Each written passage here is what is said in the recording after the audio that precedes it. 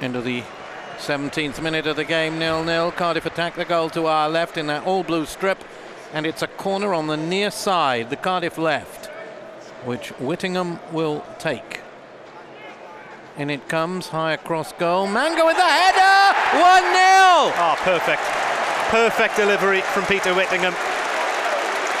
Whipped with his left foot from this near side.